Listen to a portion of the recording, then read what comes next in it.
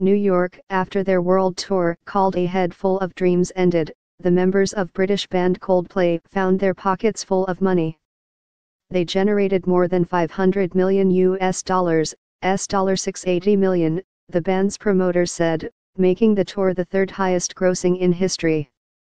The band played the 114th and final show of their tour on Wednesday in Buenos Aires, completing a haul of $523 million in ticket sales, Live Nation announced.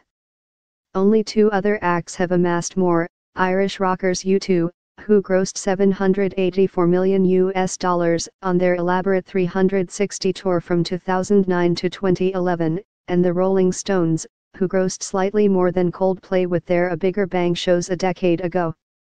Coldplay went high-tech for the tour, with fans given interactive wristbands that change color to the music and eye-popping displays with lasers and confetti.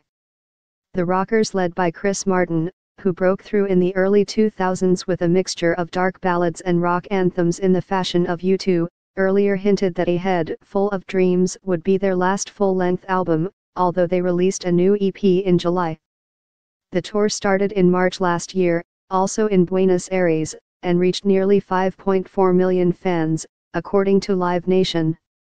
The band sold out multiple dates at stadiums in London, Paris, Los Angeles, Chicago, and New Jersey. They set a new attendance record of 67,451 at Mexico City's Foro Solution. Agence France Presse.